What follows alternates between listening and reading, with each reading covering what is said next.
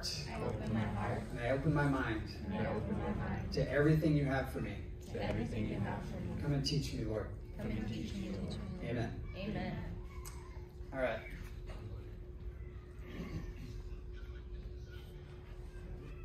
So, I'm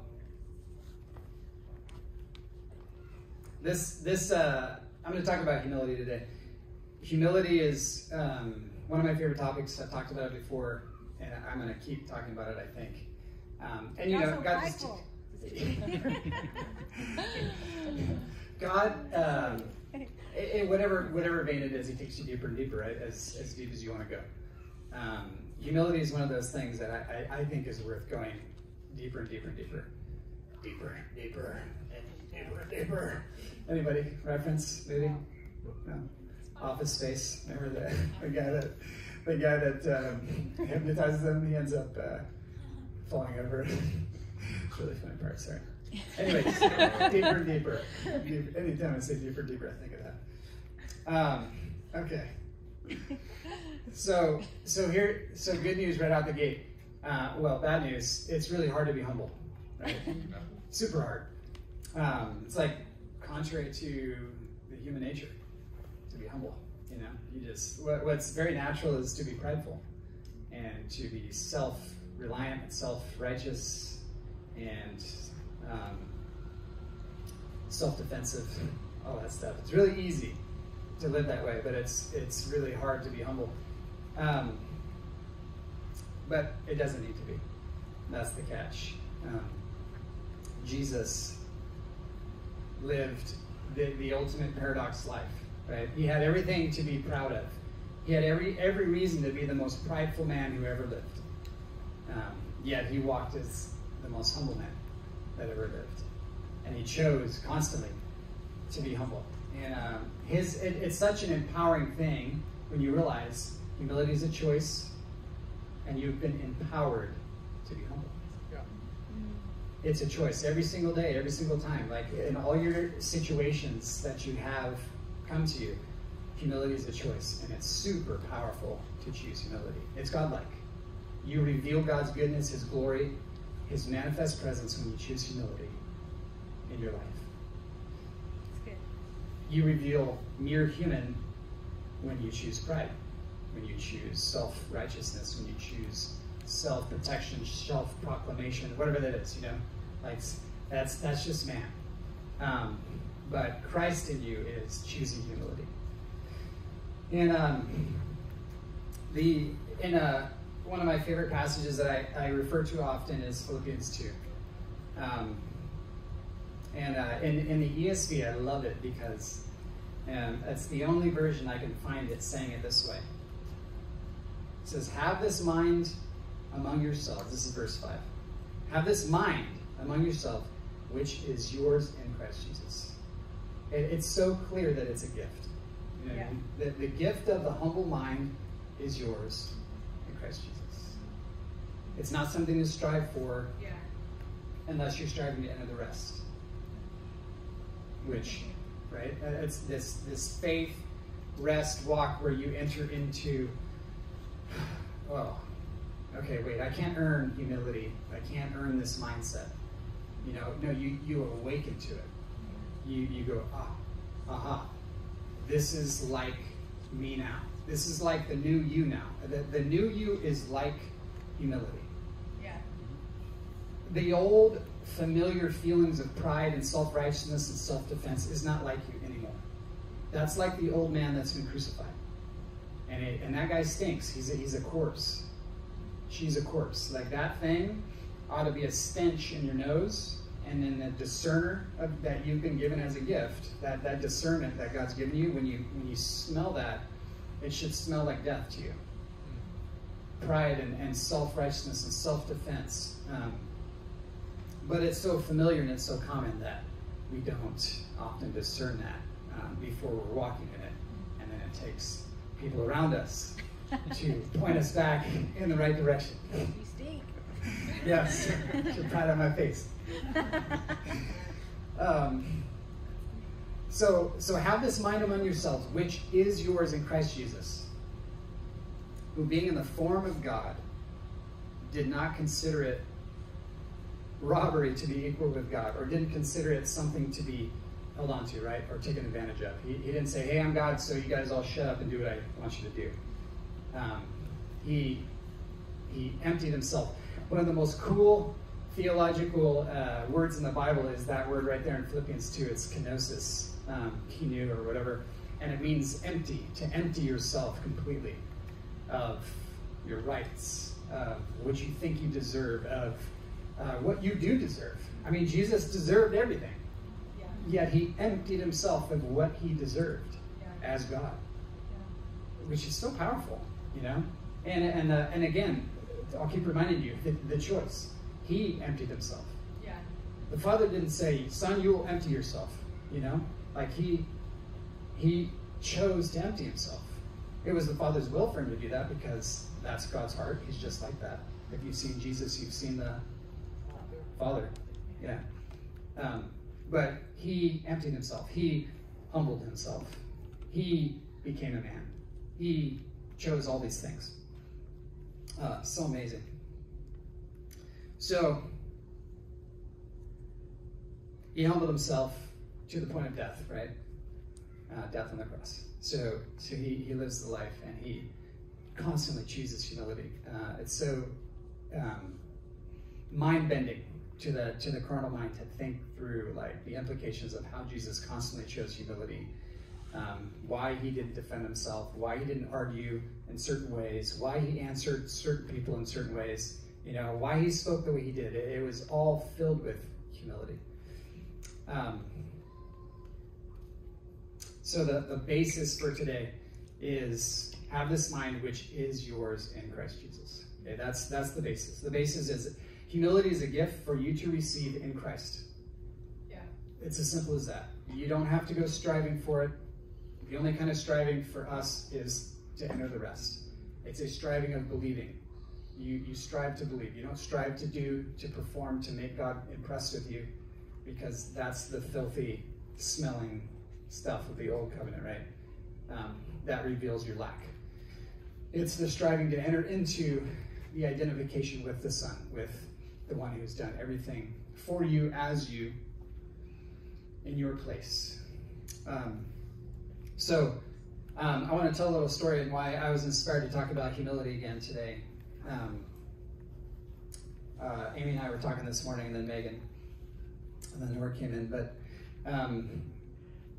everyone has different pieces of revelation God gives them, you know, depending on where you're at in life and how you're open and what you're made for, what you're drawn to. You know, God is speaking to all of us, and he's giving us all specific revelation on certain things. So Amy has certain revelation that I don't have and I don't understand. And I had a dream the other day that brought it up, but it's just something that she talks about a lot, and it's the subject of separation versus union, which is a big topic, obviously, right? God's reconciling the world. He's reconciling everyone to and through and in him, so it's a big old topic. And she started talking this morning and about separation, and I realized super quickly that in my mind, I was not following her at all. I was lost. And she was talking about it so simply, and she just got it. She was just like, yep, separation this, and blah, blah, blah, that, and blah, blah, blah, and, this, and all this profound things. She's just unleashing all this profound revelation, and I cannot keep up. I'm like, in my mind, I'm frustrated. I'm like, okay, I can't even follow you right now because I'm trying to understand the simplicity of separation. Like I can't, like, it kept slipping out of my mind. Like I could not apprehend it and understand it. And for a couple of years, God has repeatedly emphasized to me, do not separate what God has joined together. He's talked to me about that with marriage. He's talked to me about that with union with Christ. He's talked to me about that with the body, you know, like this. And we separate ourselves constantly. And I've got limited understanding of this topic. But when she was talking to me, she just has this whole other pool of revelation and understanding when it comes to separation and union. And I realized my lack, and it was really frustrating. I was like sitting there trying to listen to her, and I was frustrated because I couldn't understand what she was saying. And at the end of it, when I started sharing, I came back to, I was like, man, I know you have amazing revelation, but couldn't really follow you because I'm getting stuck on separation. I don't understand. I feel like there's so much I don't understand. It just felt like this huge, gray, fuzzy misunderstanding in my mind that I need understanding on. That's how I felt. You know, it's just like, I know I need understanding. And from there in the conversation, somehow we ended up in humility. And I realized, man, one of my life lessons, one of my biggest moments of freedom was when I was at Bethel Sozo, and I got to one of the smallest but most potent lies I'd ever received. And it was something like, it was a fear of not knowing something. It was a fear of being wrong. It was all wrapped up in this little lie of, oh, you don't know, therefore you're condemned.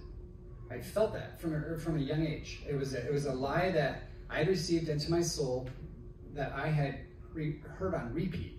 That, Bo, if you don't know the answer, you're a failure, you deserve to be condemned, and you fill in the blank.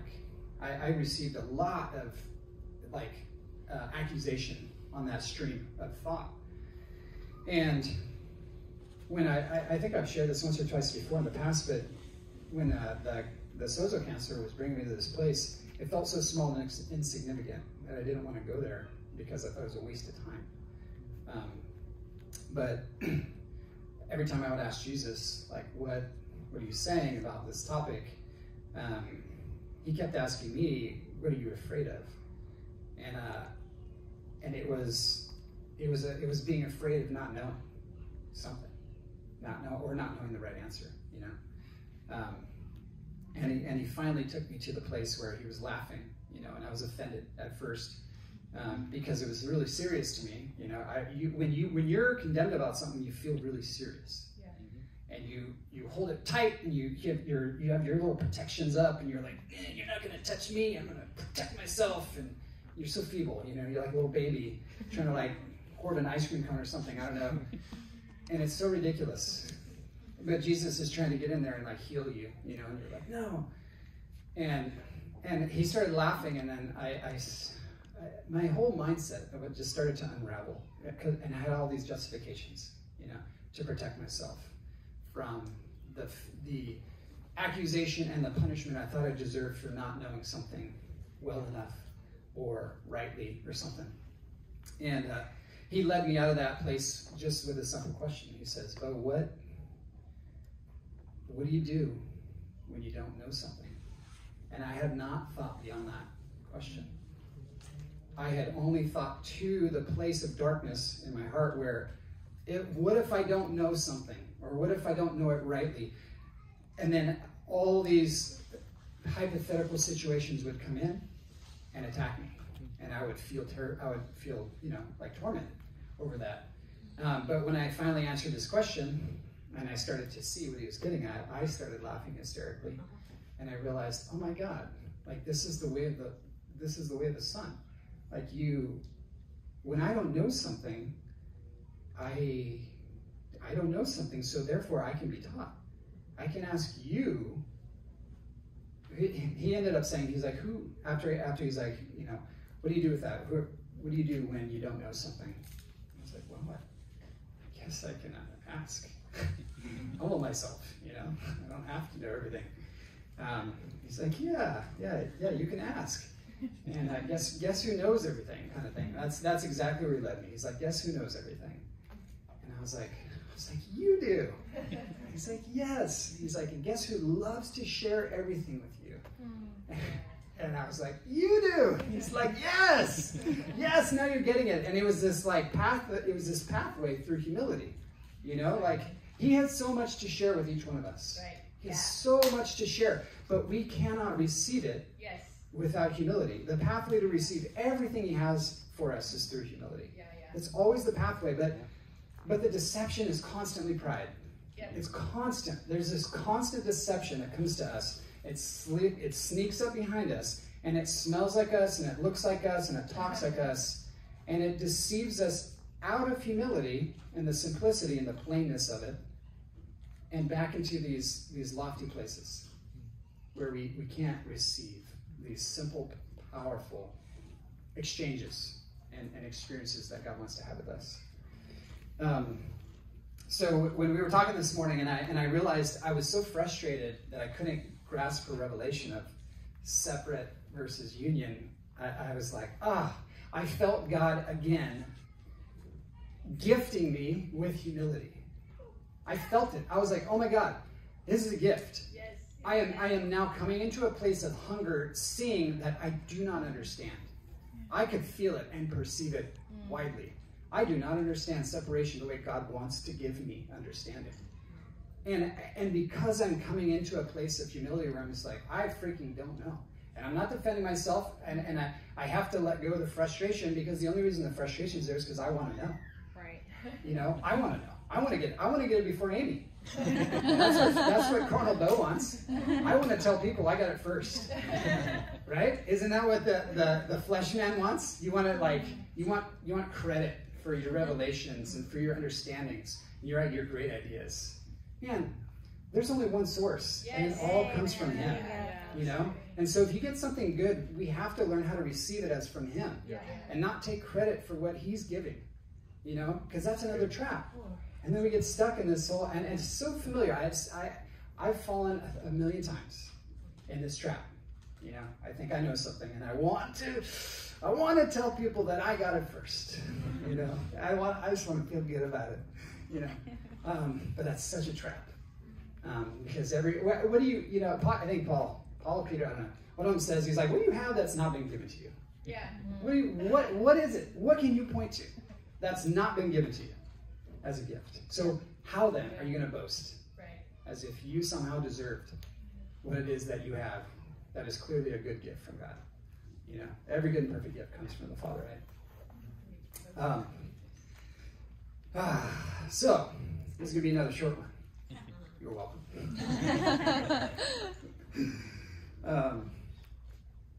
Okay. Human understanding is led by pride. Yeah, anyways, we just talked about that. Okay.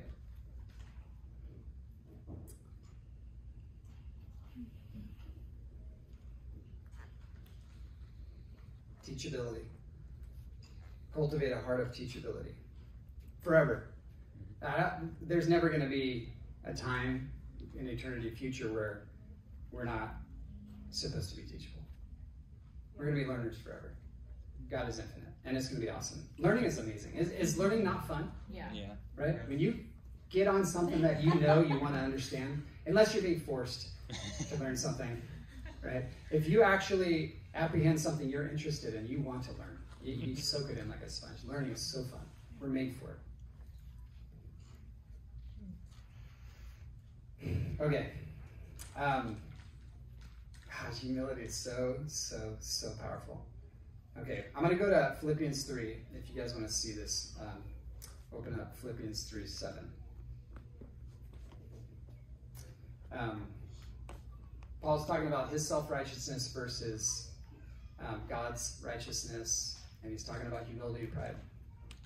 And I want to show you something that I saw in recent times that is one of the most exciting things I've ever seen about humility.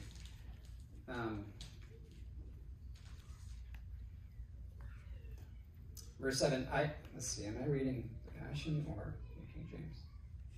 I think this is the Passion version, yeah. Okay. Philippians what? Philippians chapter 3, verse 7.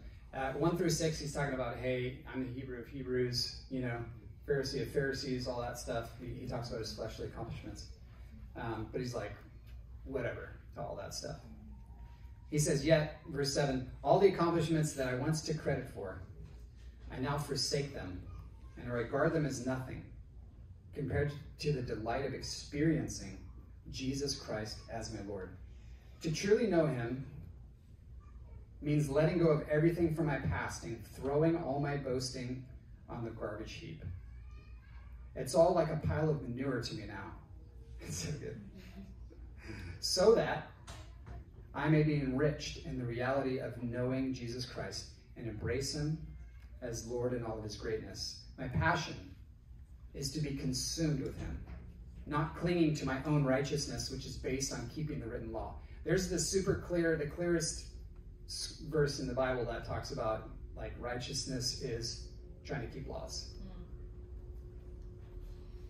My righteousness will be his, based on the faithfulness of Jesus Christ, the very righteousness that comes from God himself. That just protects your heart right there. That is the heart protector, that righteousness. And I continually long to know the wonders of Jesus more fully and to experience the overflowing power of his resurrection working in me. I will be one with him in his sufferings, and I will be one with him in his death. This is true humility right there. Paul is talking about the key to resurrection life is humility. Humility looks like death. It looks like letting go of your rights. It looks like letting go of your... Oh, you're good. Yeah. One, we're going to pray for someone right here. But two, does anybody have Benadryl on them? If so, give it to Megan. Yeah. Praying for whoever needs Benadryl to be completely healed and not have an allergic reaction at all. Mm-hmm. Yes. Yep. Yes. Amen. Thank you, Jesus. Someone at the wedding. Yeah, someone at the wedding. Yeah. Holy Spirit, you quicken to life. We release you right now. We release de-inflammation to this person's body. We speak peace over their body. Shalom, shalom. All right. So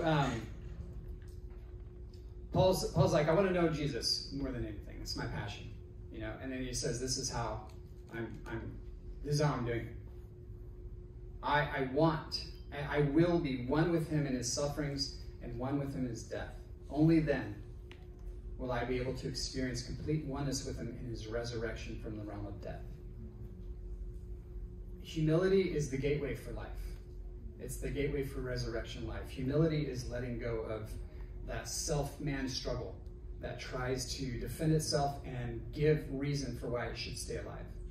The self-man is always justifying every single second of every single day why it should stay alive. It says, I deserve this. I deserve that. I'm entitled to this. Me. I need to exist. I must exist, right? And when this thing is threatened, it feels scared, terrified, and like it's dying because it needs to die. Yeah. And sometimes it's so wrapped up in the person and it's unseparated from the new that people feel like they're dying. And it's a real feeling. When you come into these places of humility, what you're doing is you're facing death, you know, and you are being invited to step into the death of Christ, where you identify with his sufferings. You let go of your rights for the sake of somebody else, you know. You let go of your reputation for the sake of somebody else. You start releasing your entitlements, deserved or not, because this is who you are now. Because you're like him. Because he's in you. This is your new nature. This is your character. This is your ethos. This is the spirit of who you are. Is to let these things go and not insist on your own way.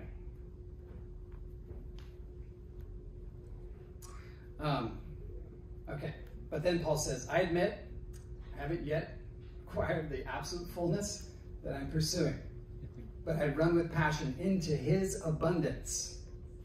That is an awesome little phrase.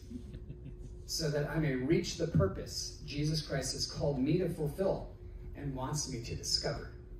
Isn't that awesome? He wants you to discover your purpose. He wants you to fulfill it by running into his abundance. Because he's so overflowing with grace to give you in your humility. I don't depend on my own strength to accomplish this. However, I do have one compelling focus. I forget all of the past. That's a tall order for some of us.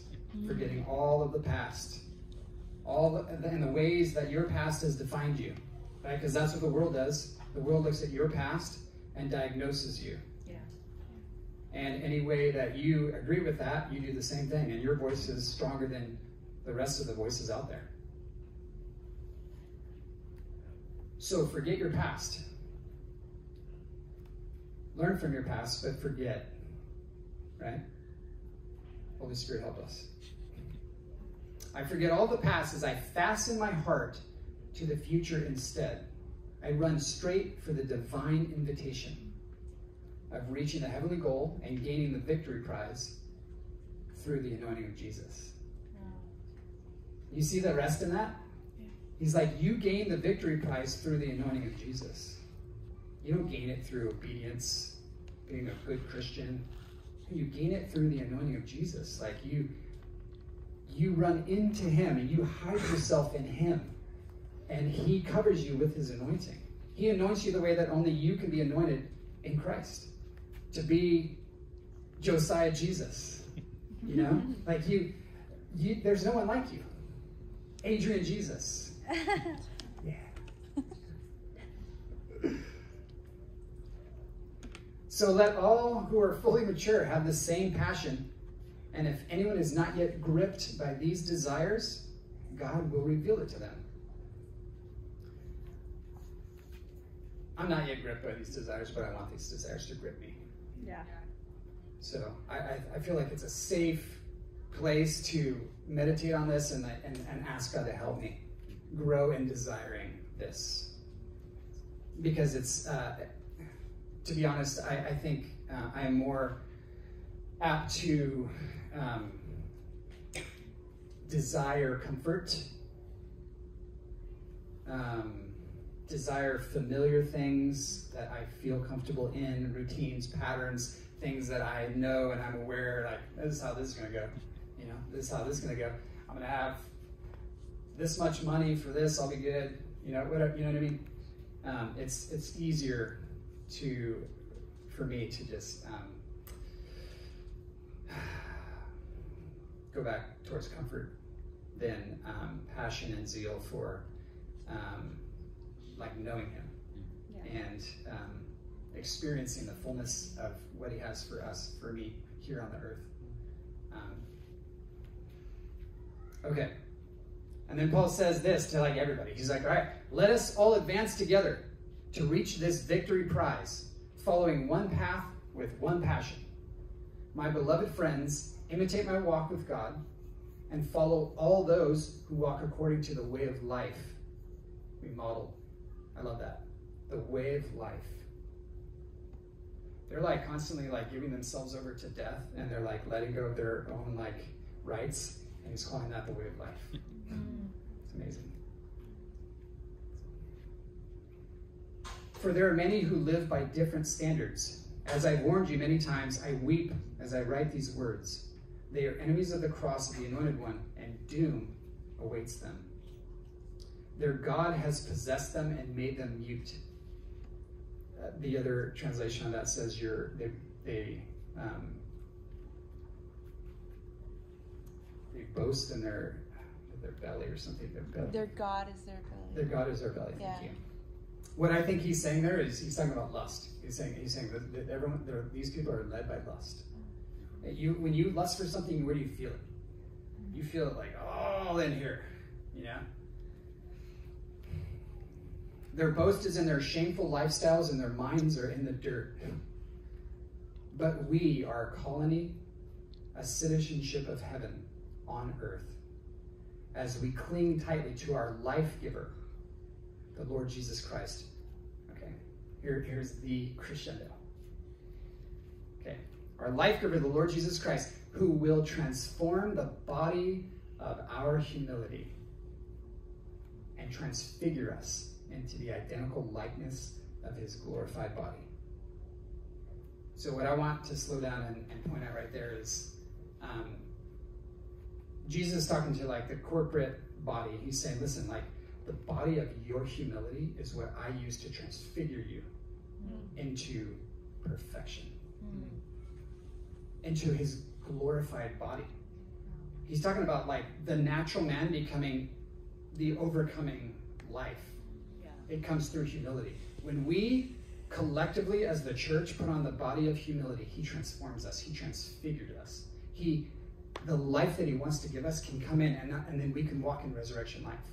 This is how it happens. It happens through humility. Humility is the gateway. It's the pathway. It's the modus operandi for God to give life to death. The body of our humility, that is such an incredible thing. It's the, in the Passion it says a little bit different, but in the footnote it says the body of our humility. And when I saw that, it blew my mind, because I've been catching this understanding of humility for some time, and it's just growing bigger and bigger into my heart. But humility is the key to life. You know, it really is.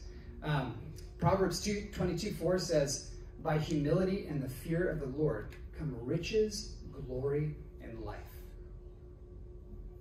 The Passion version of that is, "Laying your life down in tender surrender before the Lord will bring life, prosperity, and honor as your reward." Yeah.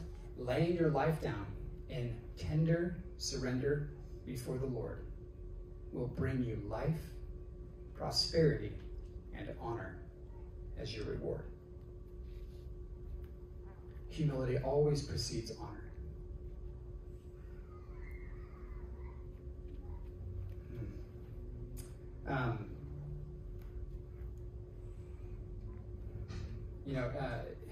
Peter and James have an awesome blurb, each of them, on humility. Super powerful. The James one, I'll read quickly just to remind you. No, not the James one, the Peter one. "In every relationship, each one of you wrap around yourselves with the apron of a humble servant, because God resists you when you're proud, but he multiplies grace and favor when you're humble. If you bow low in God's awesome presence, he will eventually exalt you, and as you leave the timing in his hands." Yeah, that part. And then he makes it super practical, and he's like, "Pour out all your worries and stress on him, and leave them there with him, for he always tenderly cares for you." What does that imply? It implies if you're carrying stresses and anxieties, that's pride.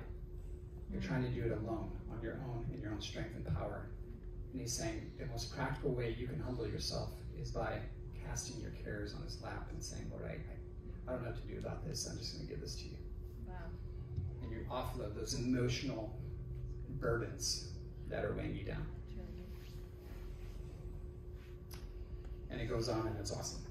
That's a great place to What verse was meditate. that? That was 1 Peter 5. 1 Peter 5, like the first 10 verses. All right, to end this, I'm going to read something from the Final Quest. Who's read the Final Quest here? 1, 2, 3. Okay, awesome. This is such an awesome allegory. So Rick Joyner, I'm sure many of you have heard of him, but he had a series of visions and dreams years ago about the end time church and the battle and stuff, and it's one of the most inspiring books I've ever read. But the most profound part that I've read still up to this point was his description of humility and pride. Yeah. So this is going to be a few pages, so track with me. Raise your hand if I start getting monotone or something, or you start like going somewhere else, because this is powerful. Okay. Let's see.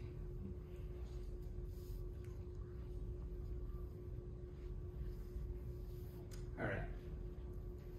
He's in a spiritual place, like interacting with angels, demons, and he's seeing like a massive war going on, battle.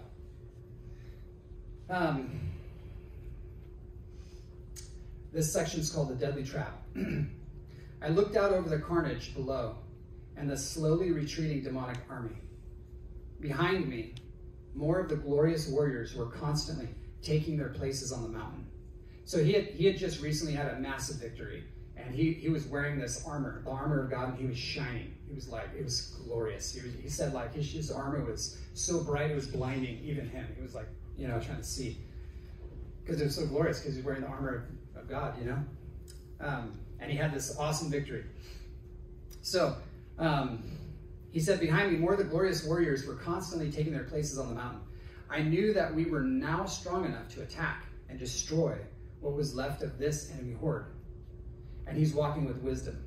And wisdom tells him, 'Not yet. Look over there.' I looked in the direction Wisdom was pointing, but I had to shield my eyes from the glory emanating from my own armor to see anything. Then I caught a glimpse of some movement in a small valley. I could not make out what I was seeing because the glory shining from my armor made it difficult to see in the darkness. I asked Wisdom if there was something that I could cover my armor with so I could see. He then gave me a very plain mantle to put on. What is this? I inquired, a little insulted by its drabness. Humility, said Wisdom. You will not be able to see very well without it. Reluctantly, I put it on, and immediately I saw many things that I could not see before. And keep in mind, this is after a major victory with the Lord that this is happening. That's the context. I looked toward the valley and the movement that I had seen. To my astonishment, there was an entire division of the enemy horde that was waiting to ambush anyone who ventured from the mountain. What army is that? I asked. And how did they escape the battle intact? That is pride, explained Wisdom. It is the hardest enemy to see after you've been in the glory. Wow. Those who refuse to put on this cloak will suffer much at the hands of that most devious enemy. Wow. As I looked back at the mountain, I saw many of the glorious warriors crossing the plains to attack the remnant of the army horde, or the enemy horde. None of them were wearing the cloaks of humility, and they had not seen the enemy that was ready to attack them from their rear. I started to run out to stop them, but Wisdom restrained me. You cannot stop this, he said. Only the soldiers who wear this cloak will recognize your authority. Wow. Come with me. There's something else you must see before you can help lead in the great battle that is to come. The foundation of glory. Wisdom led me down the mountain to the very lowest level, which was named salvation.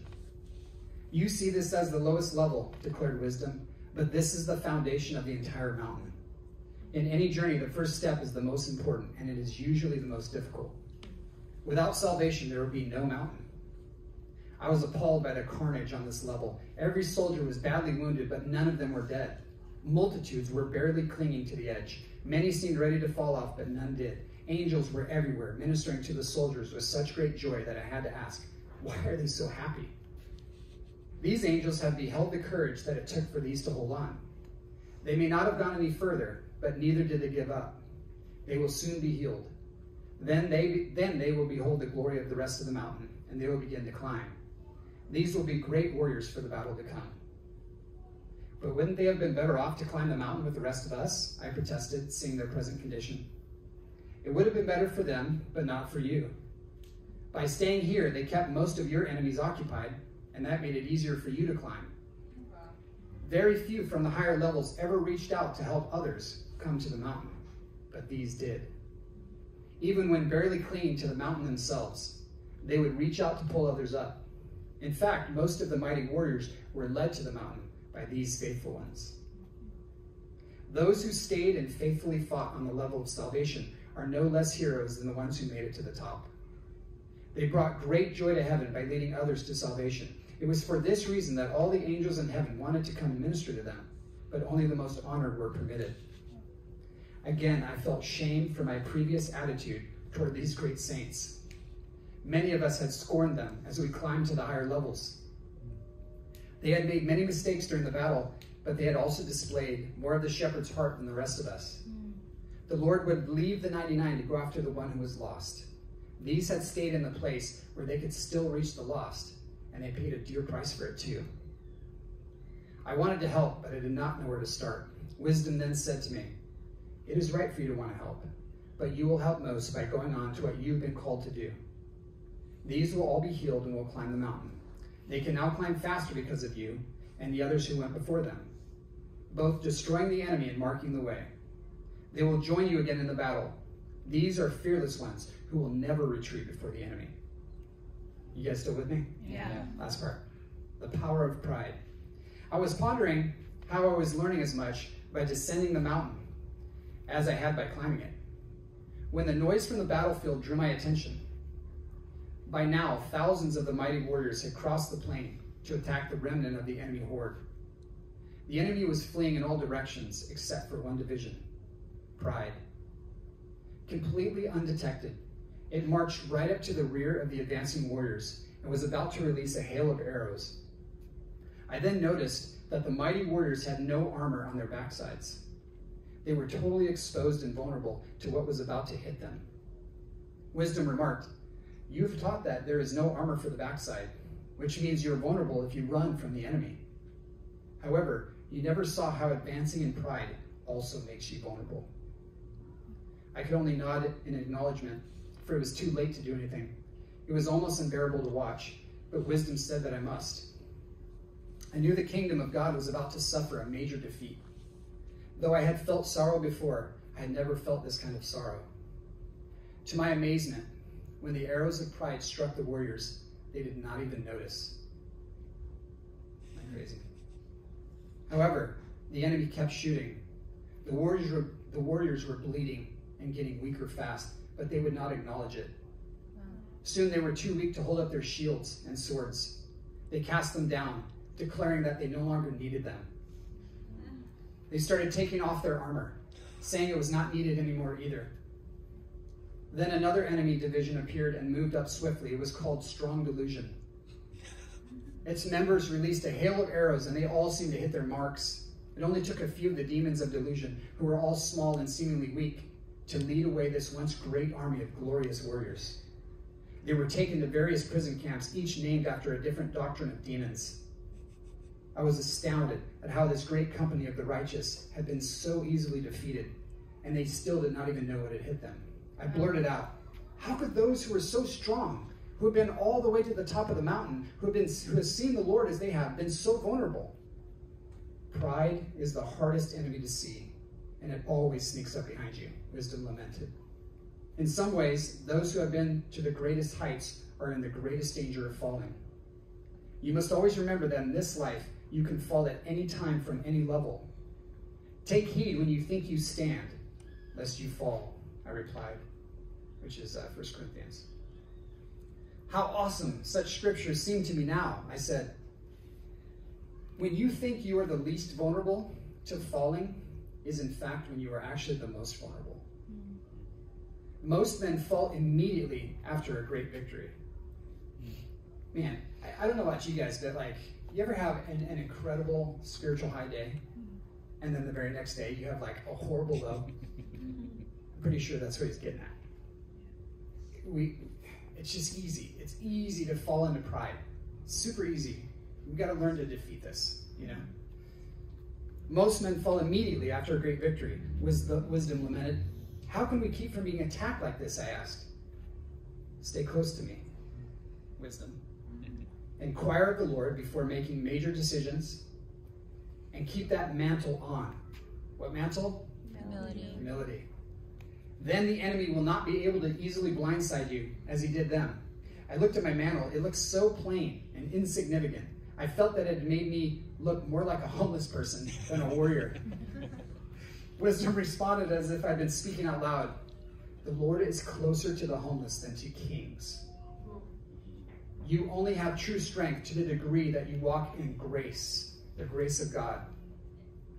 He gives his grace to the humble. No evil weapon can penetrate this mantle because nothing can overpower his grace.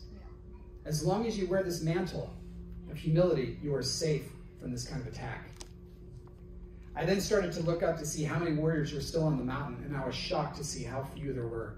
I noticed, however, that they all had on the same mantle of humility. How did that happen? I inquired. When they saw that the battle you just witnessed, or when they saw the battle you just witnessed, they all came to me for help. And I gave them their mantles, Wisdom replied. But I thought you were with me that whole time. I am with all who go forth to do the will of my Father, Wisdom answered. You're the Lord, I cried. Yes, he answered. I told you that I would never leave you or forsake you. I am with all my warriors, just as I'm with you. I will be to you whatever you need to accomplish my will, and you have needed wisdom. Then he vanished. Can you guys handle one more? Yeah. Okay, last part. So good. I was left standing in the midst of a great company of angels who were ministering to the wounded on the level of salvation. And as I began to walk past these angels, they bowed on one knee and showed me great respect.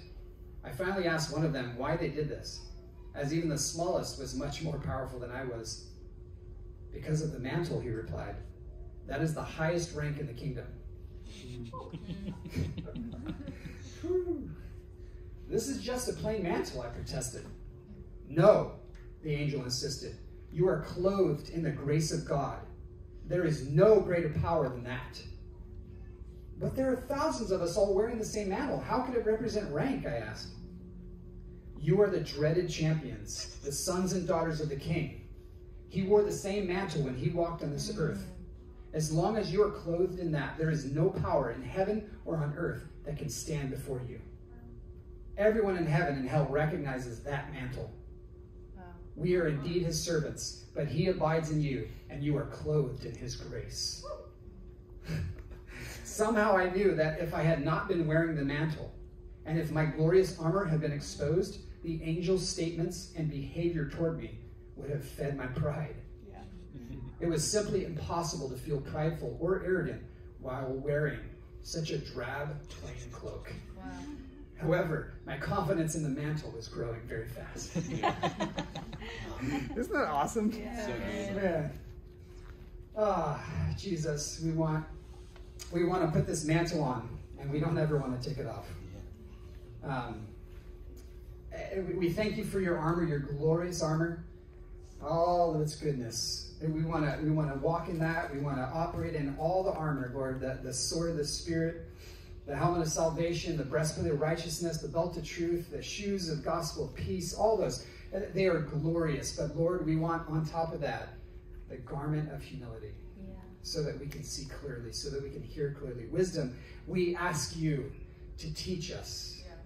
We inquire of you the ways in which we need to go. Each one of us, we thank you that you have specific wisdom for each one of us, each day and each night.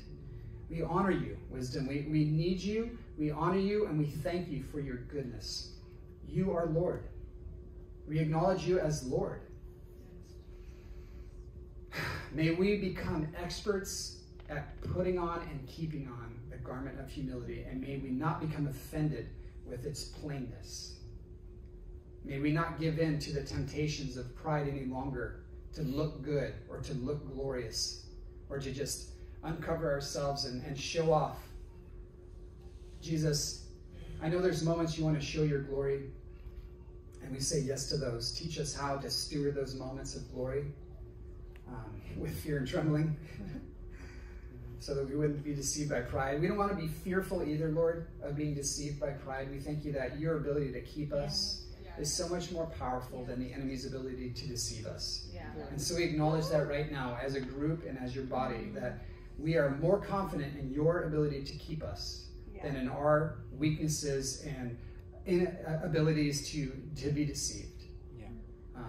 And so collectively right now, Lord, we say yes and amen to humility covering us, covering Kairos, covering each one of us individually as we walk out tonight. And then you're showing us the way, the path of Jesus and what it means to walk like him and be like him as we find ourselves in him as one. You and us, Lord, and us in you. Yeah. We love you because you first loved us. We're so grateful. In your name, Lord. Amen? Amen. Yes. Can I share a happy story on that? Yeah. Let's do communion also.